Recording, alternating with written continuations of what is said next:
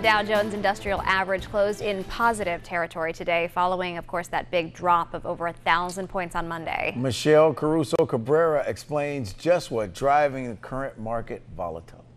The major averages finished sharply higher this afternoon after another wild day.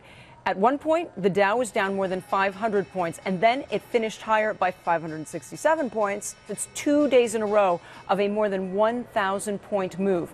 Many Wall Street analysts believe the spark that caused the sell-off of Friday and Monday was new data showing that wages are finally going up in the United States. Higher wages is good news for American workers. However, it also means the Fed may be more willing to raise interest rates. And when interest rates go up, it often hurts the stock market.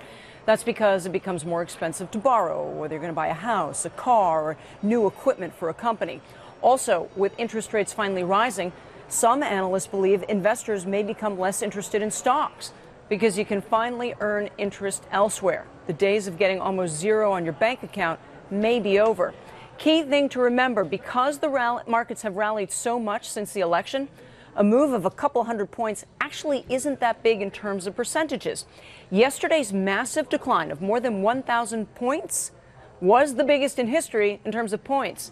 In terms of percentages, however, it ranks only as the 99th worst decline.